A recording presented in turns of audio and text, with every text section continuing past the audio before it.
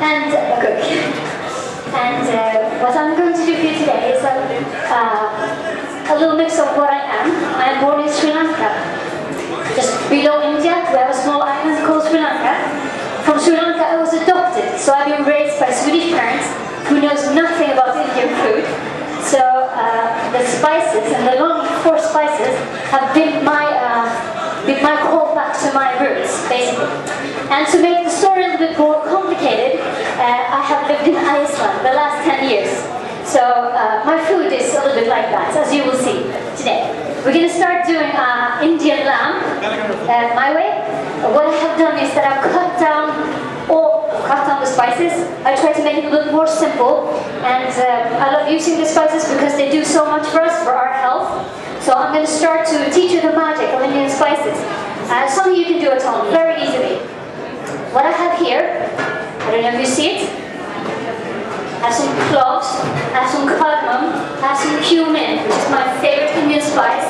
I also have cinnamon and turmeric that I will be using in this first dish, where we will be marinating Icelandic lamb. I decided to take Icelandic lamb with me from Iceland. It's organic lamb that walks in the mountains and eats ling. And I'm going to start with putting all this on a pan. See? So I work with whole spices. There are two ways to do it. You can buy ground spice out in the stores and just put it all together and make a marinade. But today we're going to learn to go a little bit deeper and get the real flavors out. So what I'll do is that we'll put some heat on the pan. Hello. A quick pan. Right. We want the pan to be really hot so that we very quickly will get some good aromas from the spices. And we put the turmeric aside. And I'm going to wait a little. What this does in 30 to 40 seconds is that it opens the spices up.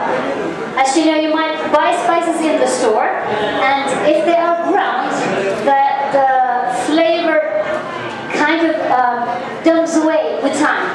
But here we're going to wake up the spices again. Yeah, it's getting hot. So we took cardamom, this green, beautiful, big spice. We take cloves. We take cinnamon, only one is enough for us today, and cumin. And then we wait for it to change color. We're looking for it to change color. We're looking for it to pop a little bit and smell fantastic. What's happening now is that we have two oils and spices. And when the spice gets heated up, it opens up and gives away aroma and flavor, which means that the food will taste a lot more than if we just use ground spice. So we bring the restaurant flavor to our homes by doing this. I can feel the smell. I'm sure you can't, but it will get there. It smells really delicious. Mix of spices. Okay.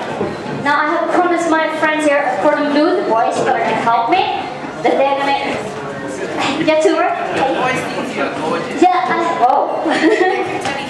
Oh, she's gorgeous. Let's see. Do you feel anything? Not yet. It will come. It will come. Okay, I'll wait for the come. So what you want to do is wait 30 to 40 seconds. You want to see the spices changing color, just a little bit. And then you want to feel this beautiful aroma. And they even might start popping. Please. Hey, Bill. It's coming. Okay, I'm going to let you smell it. You tell them. What does it smell like?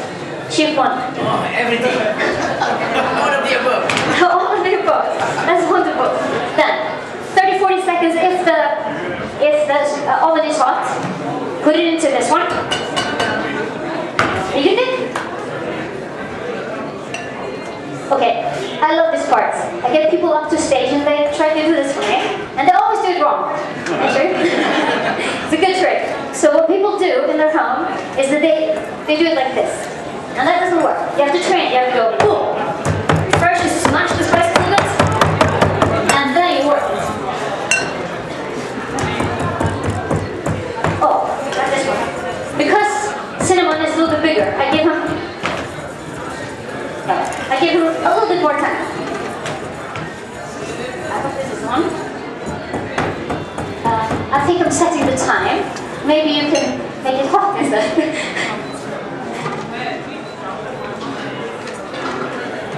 Okay, thank you. So I'm letting the cinnamon stick be a little bit longer because it's harder to break.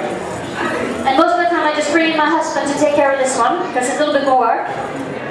Do you feel the difference? Clearer? Yes? Smell. Okay, what we're going to do now is that we're going to...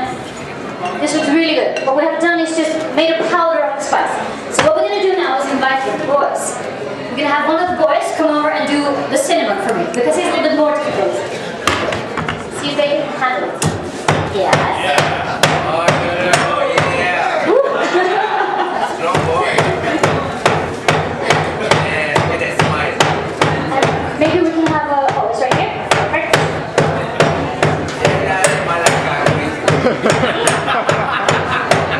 He's doing some dance over here. Okay, then you go...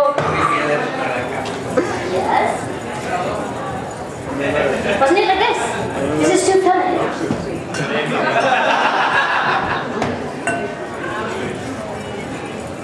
Okay. Yes, that's perfect.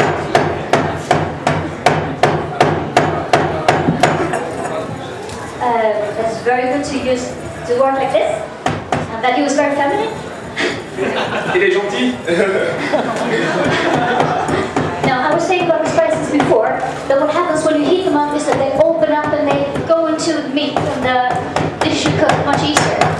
Quand les épices chauffent, ils ouvrent et ça rentre dans la viande. Walk around and smell. Yes?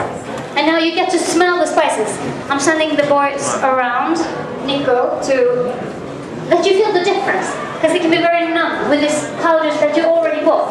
And a good idea is to take a pure powder, put it in the mortar, and give it a go, and then use it. It does a lot already that way. What we're going to do is that we're going to prepare some ginger and put it into the process. Elle prépare du gingembre et elle envoie des hommes avec des épices. So.